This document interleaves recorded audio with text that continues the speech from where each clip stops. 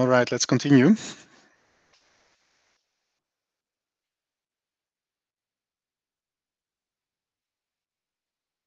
All right. Yep.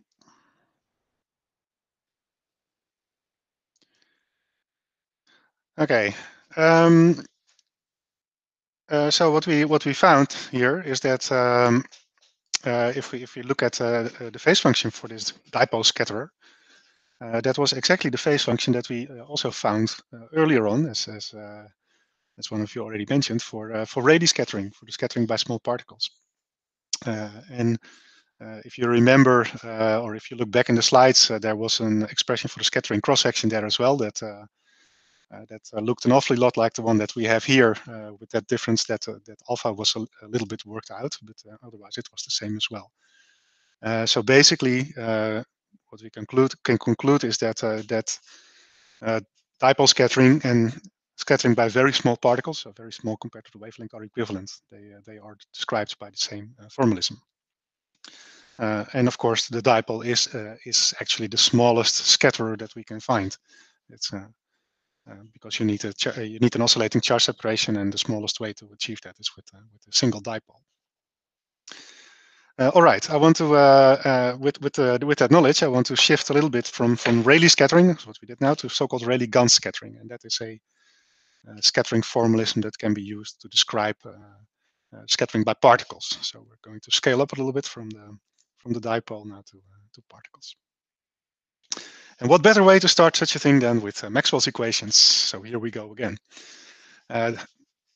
The equations here now actually written in terms of three quantities. So we have the electric field strength and the magnetic flux density as we're used to.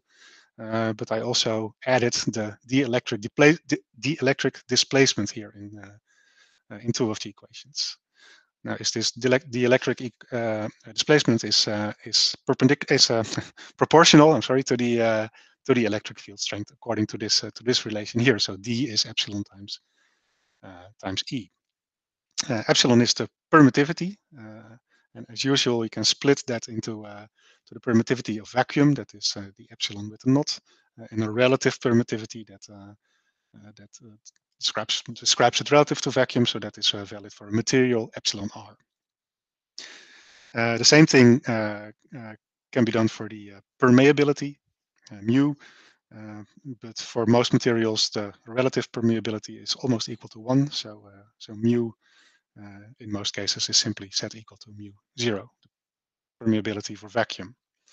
And then there is a third quantity that we encountered already earlier on as well, the susceptibility, which is again related to the permittivity. So now we can manipulate a little bit with this electric displacement as epsilon times the electric field strength. Then we can, in the first step, write the permittivity in terms of its vacuum and relative components. Then we can use the definition of the susceptibility as one minus the relative permittivity. So substitute that back, and we have the third line in the equation. Can split it into epsilon 0 times the electric field strength, one term, plus epsilon 0 times susceptibility times electric field strength.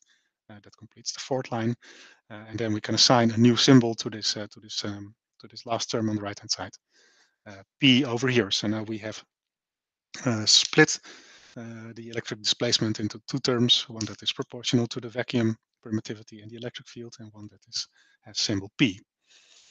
This P is the total induced dipole moment per unit volume. So we're now looking at material or volume. For the single dipole, we could define the dipole moment, but now for this material, we define P. So that is the total induced dipole moment. So adding all the dipole moments from all the individual dipoles together, and then average that over volume, so per unit volume.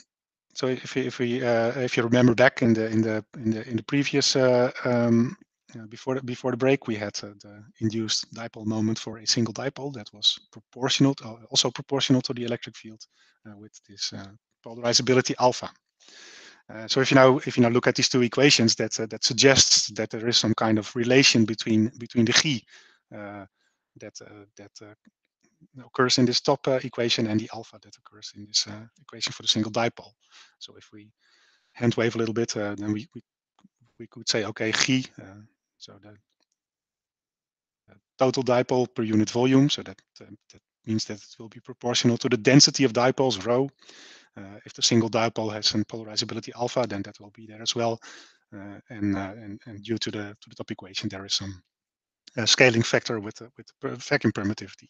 So the rho is introduced because you go from large p to small p. Yes. So we now go to from the properties of a single dipole, that is alpha, to the properties of a collection, to the average of a collection of dipoles, which is G. So the density is it. So really the number density, the number of dipoles per unit volume, is now in there as a scaling factor.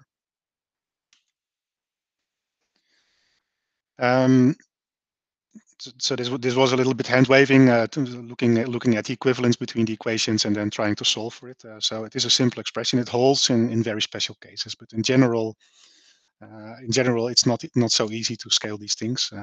So really, small p is a microscopic property, really from the dipole, and large p is a macroscopic property averaged over a larger volume. So only if the dipoles would be exactly identical with exactly identical polarizabilities, then this would hold. In general, it's a little bit more complicated, and G susceptibility will simply be a function of alpha, of the alphas, and will be a function of the density in a more complex expression. Of course, when we encountered the susceptibility first, it was when we were looking at the Kramers-Kronig relations. And there we found that there was a relation between susceptibility and refractive index as well. So if we again look at the complex refractive index, so that is M with a real part and an imaginary part that is proportional to absorption, that relates to the relative permittivity as the square root of the relative permittivity, and it relates to the susceptibility as by using the definition of susceptibility, the square root of 1 plus the susceptibility. It also relates to the refractive index also relates to polarizability, or better formulated better, it's the other way around. For example, if we have a small sphere with a radius with a certain radius a, then the polarizability of that sphere can be written as a function of the complex refractive index. That is m there, and as a function of the volume of the sphere, or the radius squared here to the third power a over there. If you look closely, then it's a little bit small formula, but if you look closely, you can see that there are primes attached to the m, to the refractive index. That indicates in this case that we measure the refractive index relative of the particle. We measure it relative to the refractive index of the medium that it is suspended in. So if the sphere in this case is suspended in air, then the refractive index of the medium is just 1, and then nothing really happens. But if it is, for example, floating in water, then water has its own refractive index as well. So then we take it relative to that. In order to avoid putting primes on every time the M occurs, I'm going to drop it now, and I'm going to just assume that when we talk about refractive index, then we'll assume that it is relative to the medium. So if the material we're looking at is suspended in a medium, then it will be relative. It will be taken relative to that. It keeps the notation a little bit simpler. Okay, so let's go back to this to Maxwell's equations, and now let's try to include scattering. So these equations are completely general, so they would hold for every possible electric field. So we can also write now in the scattering process, we can write the electric field as the sum of the incident field, E0, and the scattered field, E sub C. So also for this total field, Maxwell's equations should hold. So let's try to see how far we can get. So first, let's write the total field as the sum of the incident and scattered fields, and make a little a different decomposition of the permittivity. So not yet as the vacuum value times a relative term, but first as the vacuum value plus a higher order, first order, higher order term, and then a second order, etc., etc. And in the end, we will be writing that as the product of the vacuum and the relative values. Now further, let's assume that the scattered field is much smaller. So the amplitude actually of the scattered field is much smaller than the incident intensity. So it is weak. It's very weak scattering. And assume that that epsilon 1, or that occurs when epsilon 1, the first order term here, is much smaller than the permittivity of vacuum. So if that holds, then we can neglect all the higher order terms here in the sum for epsilon, and we can write epsilon 1. So only retaining epsilon 1, we can solve for that as epsilon 1 is epsilon 0 times the relative coming over from this side minus 1. We can divide both sides with epsilon 0, and we can then substitute our definition for the refractive index in here.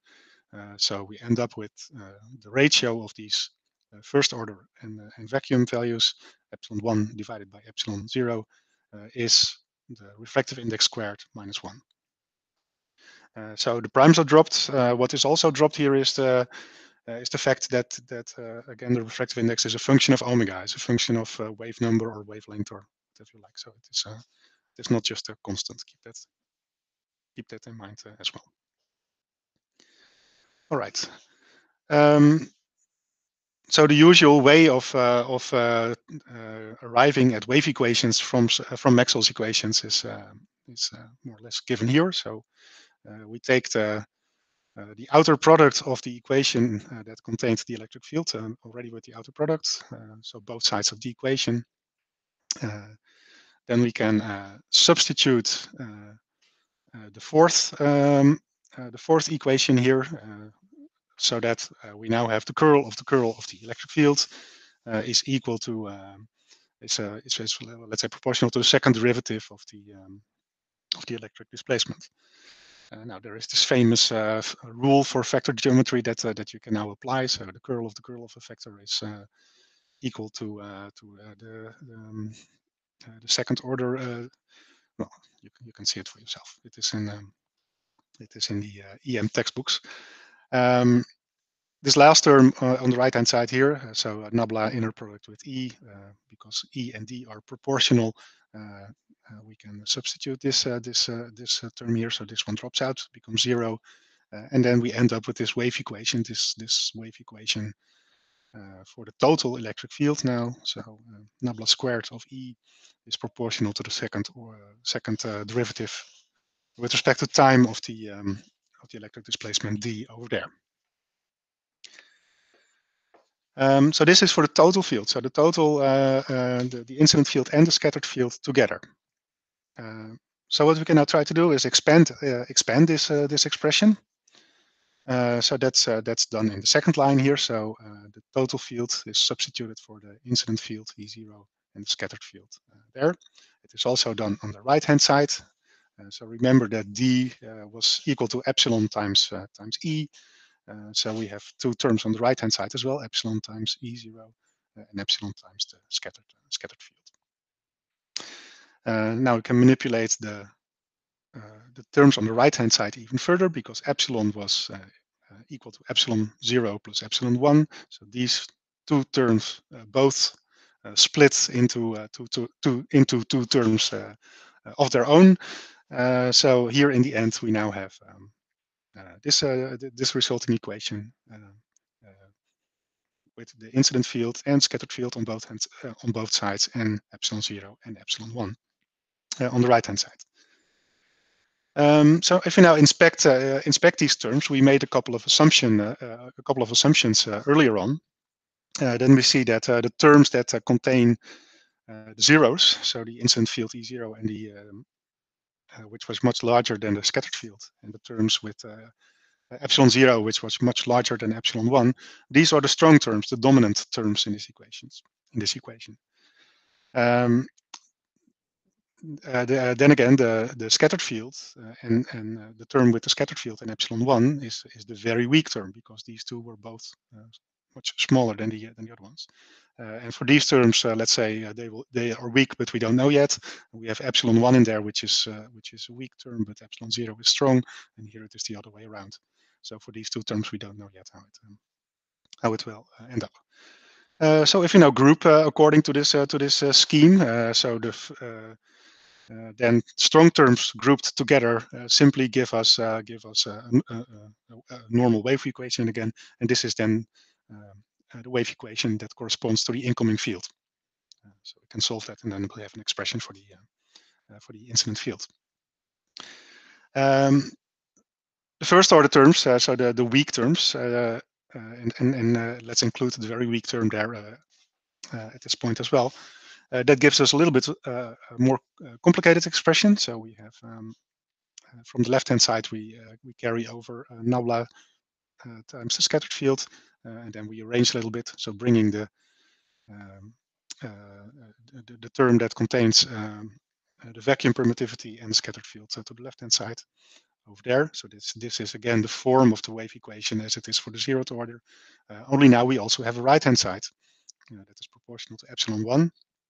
And it contains an expression that has the incident field and the scattered field there as well.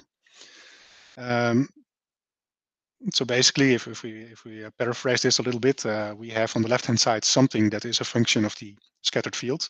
Or the result will be a function of this basically is a function of the scattered field. And on the right-hand side, we have something that is a function of epsilon 1 times the total field.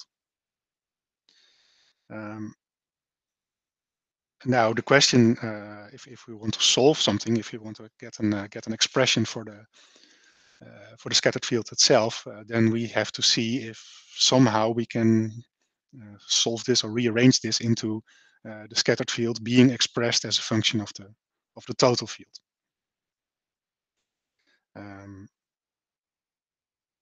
It turns out that this can be done. I'm just going to give you this expression as is and spare you the derivation. It's complicated enough as it is. So we have here an integral relation. So on the left-hand side is the scattered field, and then on the right-hand side. So first we have let's say we evaluate this scattered field at some distance r from the scatterer. Then the field amplitude is going to be inversely proportional to the distance r, because we have a spherical outgoing wave. So that is familiar. We saw that before. If we evaluate at a distance r, then that is going to give rise to a phase that corresponds to the distance traveled. So this term we've seen before as well. And then there is this new term that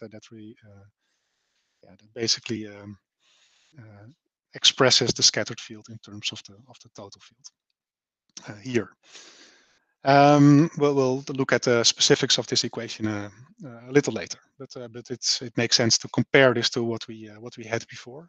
So earlier expressions for the scattered field looked more or less like this. We had the incoming field here as a constant before the expression.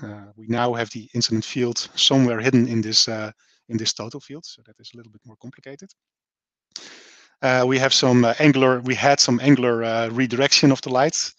Well, angular stuff is in here as well. With this is the scattered wave vector appearing twice here. So we have the outer product of the scattered wave vector with itself and with the total field in the volume. So again, complicated stuff. The phase term that is present in both equations, and then there was some additional phases that could be there due to the phase term of the S function that is going to be hidden in there somewhere as well. But we also know that we derived this expression relating epsilon 1, or better the ratio of epsilon1 and epsilon0 to the refractive index. So somehow the refractive index, as you can see, epsilon0 is here, epsilon1 is here. So the refractive index goes into this expression as well. Yeah, that part we usually ignore. So let's do that now as well. Okay, so let's manipulate a little bit further. So first substitute epsilon1 and epsilon0. So that gives us m squared minus 1. I've now accounted for the fact that the refractive index can vary over the volume. So I've given it a functional dependence on the coordinate r in the volume. And the second thing is that the wave vector ks can be split into a unit vector s, the unit vector in the s direction, and the magnitude k.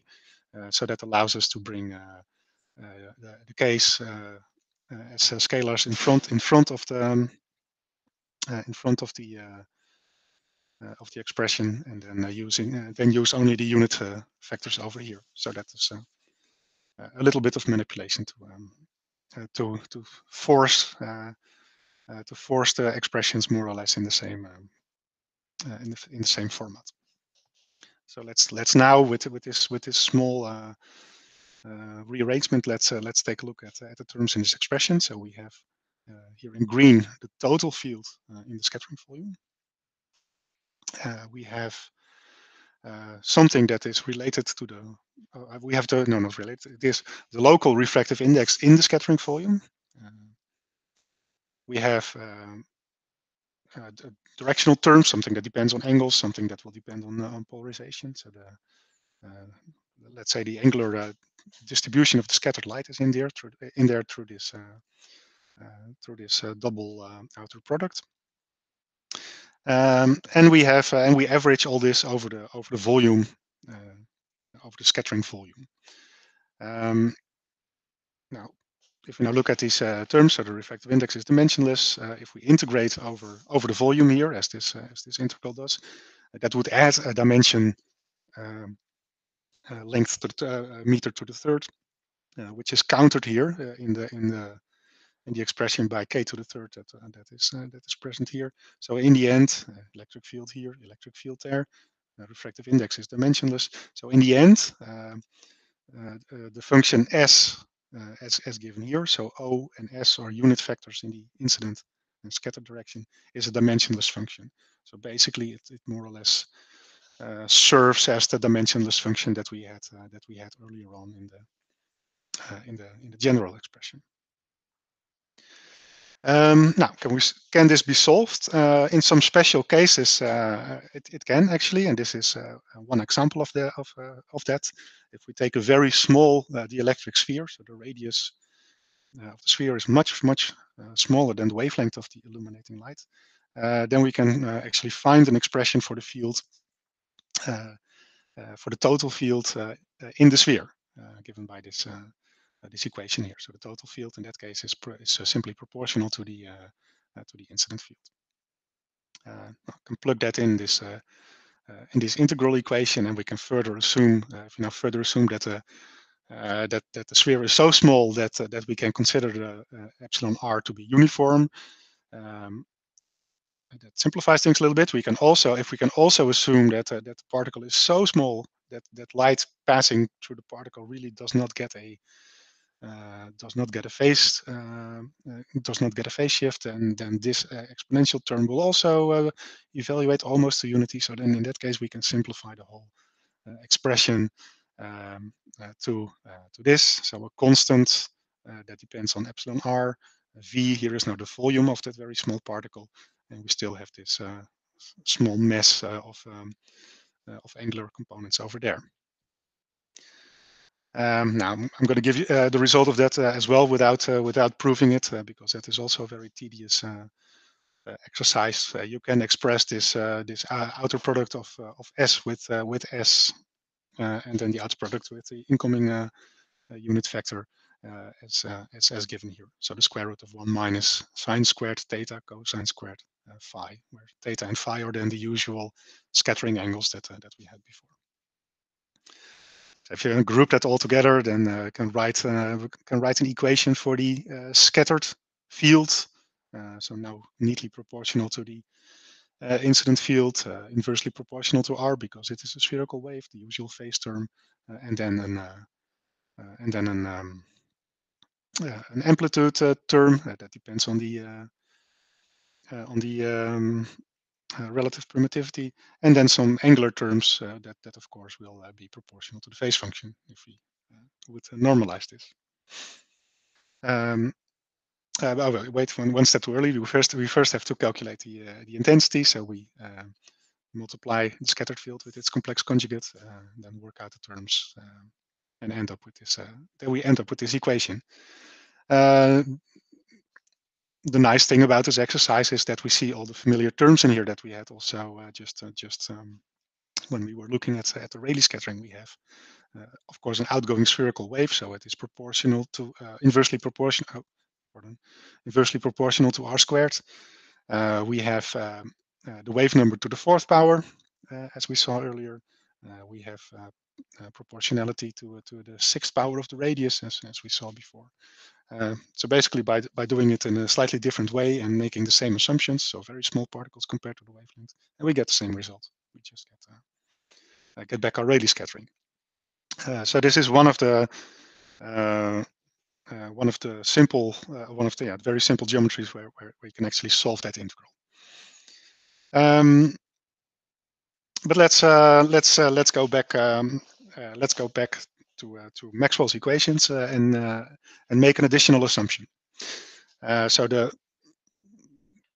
let me go a few steps back. So the problem with solving this integral is that you have the total field inside the integral here. So you have you're trying to find an expression for the scattered field as a function of something that contains the scattered field as well. And in this unique situation, the total field depended only on the incident field. So then that circular dependence was lost, and we could solve it. But in the general case, which is now here, that cannot be done. So what we so in order to get to do that, the only thing that we the only option that we have is that we have to assume that this very weak term is that weak that we can actually neglect it.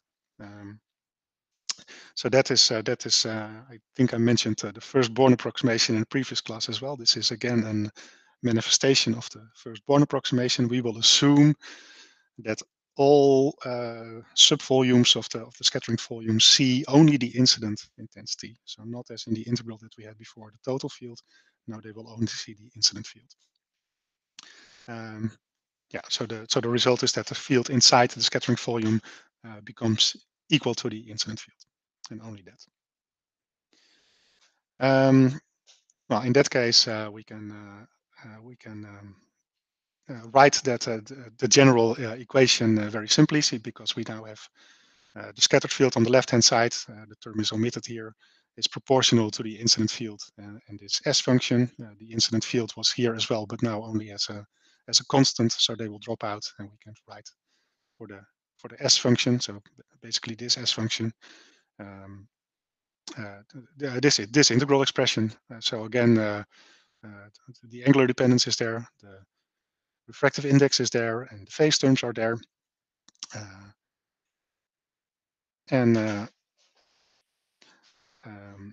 Yeah. So, but now because of this first Born approximation, the circular dependence is gone.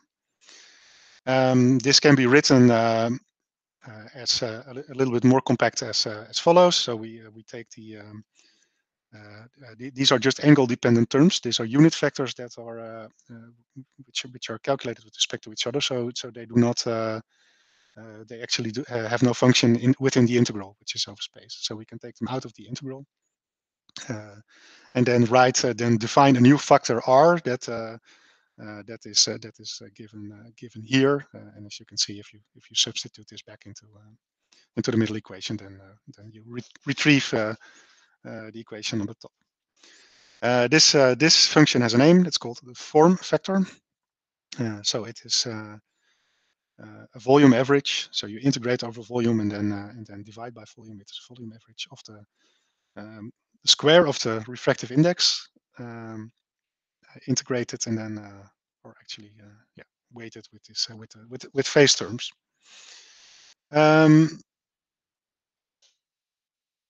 So R is then the form factor, the quantity within the integral. So m squared minus 1 also has its own name. It's called the scattering potential, and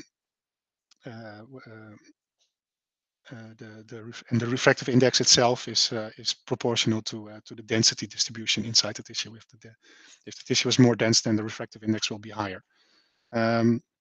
So I'm putting this in here because now we have for the first time actually some kind of a quantitative link between light scattering and tissue architecture. So not in this case not necessarily the organization of scatterers, but if you take tissue as this continuous medium, then it will have spatial fluctuation in density that will translate into a spatial fluctuation of the refractive index. And that will be expressed in the form factor, and through the form factor, it will be expressed in the scattered field, in the scattered intensity, and then in the scattering properties in the end. So it is now a linking, very complicated link, but it is a link between what goes on in the tissue, for example, a change in density due to disease, for example, and what you can retrieve using a light scattering measurement. Also, if you look close to this equation, you can also see that it is not just a volume integral, it is actually a Fourier transform because of this exponential term over here.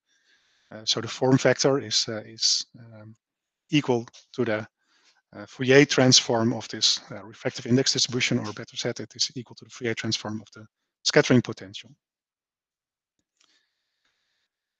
Now, okay, we can see we can make a few approximations again. So let's do the familiar one. Let's take a particle with a radius that is much smaller than the wavelength. So if the radius is much smaller than the wavelength, then the phase of a wave that travels through the particle will almost not change. So the phase is k times the distance.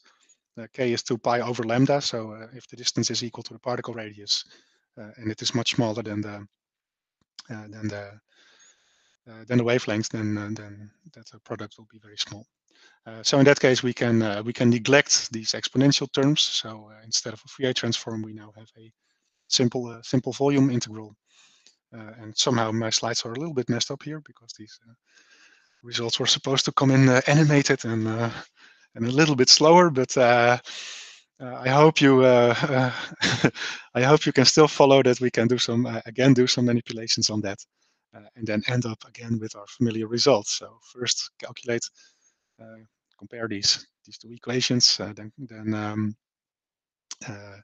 calculate the scattered field, now with the R in there, and then calculate the scattered intensity from that, and then the terms that we end up again have this wavelength to the 4th power and diameter to the 6th power. So again, we have Rayleigh scattering. And if we would go to the trouble of actually calculating the scattering coefficient, scattering cross section from that, then we get that result that looks very similar to what we had before the break. So this whole derivation is basically kind of a proof of what we already knew. Yeah. So but there's one, yeah, more or less, but in both. So what we did before the break was exact. That was there were no approximations in there. But for the then afterwards we used Maxwell's equations and got that complicated integral with the total field in there. Mm-hmm. The first approximation was okay when that particle is very small, then we can actually find an expression for the total field, and then got that result. And now we're going the other way. Now we already made an assumption for the that the total field is equal to the incident field, the Born approximation, and then an additional assumption here that we can neglect the phase differences because the particle is small, and then we get the same result. So it is. And that assumption, the Born approximation, is that valid in human tissue? Yeah, that is. Yeah, you can. Okay, okay. Yeah, usually not necessarily always, but But it is often used. yeah, it is very often used, and yeah, I think you can say it's almost it's not universally valid, but it's very it's Okay. Yeah. you can safely do that. Yeah. And so now we landed on Rayleigh scattering, but not yet on the Gans edition, right? Yeah, no. This is no. So the Rayleigh scattering, actually, yeah, that's no. Let's okay. Let's let's say that we reserve Rayleigh scattering for the dipole and for the very small particle. So let's keep calling this Rayleigh scattering. Mhm. And now for the Rayleigh Gans, we're going to allow the particle to be a little bit bigger. Okay. So that means that the phase differences cannot be so basically that a wave travels longer than a wavelength through the particle. So then you're not allowed to neglect these phases anymore, and then this top integral becomes a Fourier transform again. Okay. Yeah. All right. Thanks. Yeah, so you can yeah, no, exactly exactly what I said. So that you can now calculate form factors for spheres or cylinders or disks, but the drawback is that you cannot neglect the phase difference anymore. Actually, for the sphere, you've already seen that before, or more or less before in your assignment, because now you can take that Fourier transform and carry it out in spherical coordinates. And if the refractive index does not have a distribution but is simply a constant, then it will appear in front of that Fourier integral, and then yeah, and then you can do the calculation just as in the assignment and have this this form come out in spherical coordinates, where Q again is the scattering factor 2 times k times sine theta over sine of half theta. If you have the form factor, you can calculate the scattered intensity. From that, you can calculate the scattering cross section. So just to show how that then looks like in the Rayleigh Gans approximation, we have the usual terms. So again, k to the fourth power, radius to the sixth power, and then some angular stuff that depends on the form factor itself. So this, so the top equation here is the form factor for a sphere, but you can also, and I blatantly stole this from a book, you can also calculate the form factor for rods or disks or other disks apparently, and that's the one for spheres again. So basically for these kind of shapes, you can calculate the form factor, and then from that you can calculate the scattering cross section for these types of particles. So what I want to do before we have a short break again is briefly compare now this form factor to the other factor that we encountered, the structure factor. So I've put the two equations here side by side. As you can see, both are integral equations, both are Fourier transforms, so the symbols are not exactly matched here, but I guess you will appreciate the similarity with that. And what both functions actually do is accumulate phase differences of scattered fields, or fieldlets, or field components over the measurement volume.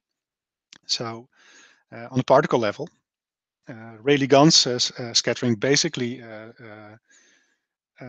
describes a particle as a collection of dipoles, as a volume distribution of dipoles.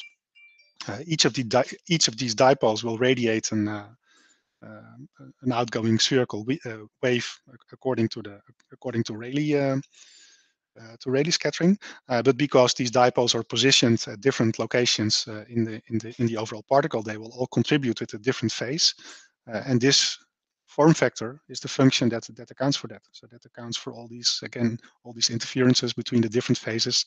Now in this case of the dipole. So these are just the same equations that we had on the previous slide, but that make it a little bit more explicit.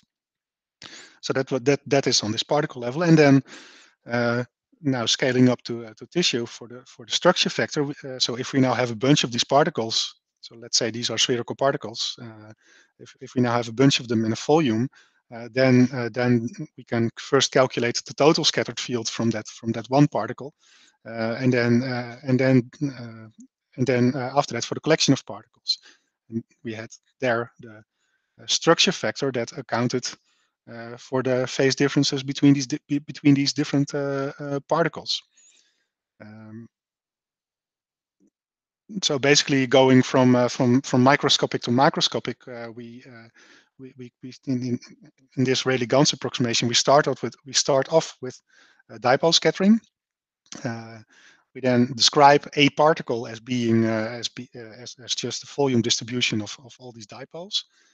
And then taking the Fourier transform of the scattering potential gives us the form factor that allows us to calculate the scattering of that particle, that is made up of dipoles. And then if we put a bunch of these particles in a volume, then we can calculate the total scattered field from that volume through the structure factor as the pair correlation, as the Fourier transform of the pair correlation function. So it is kind of a symmetric or equivalent way of scaling up. So you have this elemental scatterer, the dipole. Your particle is made up of a bunch of these dipoles that each have their own amplitude and phase. Using the form factor, you account for all these phases and all the interferences that may occur between these phases, and you end up with a scattered field of one particle. And then on a higher level, you can take the scattered field, amplitude, and phase of a particle, and then account for all the phases of all the particles and the interferences between the phases of all these particles through the structure factor. All right, this is the slide that signifies that it's time for a break. Shall we start again at 1:45? Yeah, sure. That was quite well timed. Exactly 45 minutes till the next break. First time, lucky day, lucky break.